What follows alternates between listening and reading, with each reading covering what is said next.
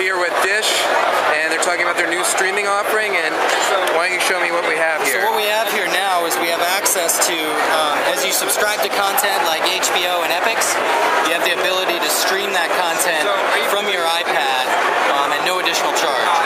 So if you subscribe to HBO, you're obviously going to have access to all the great shows like True Blood, Entourage, and you can watch them all streaming from your iPad. Now, do you have to be on your home network, or can you be on the road? You can be on the road. And so is this in place of HBO's and EPIX's app? It's your own app? It's a complement to it, so it's adding it into the Dish app. So an existing Dish customer that has our Dish Remote Access app can now access this content streaming on their iPad just like you can on HBO Go. Okay, so you could alternatively use HBO Go. You could, yes. But the same content's in here as well. Exactly. Awesome, awesome. Well, thank you very much. I appreciate it. No problem. All right.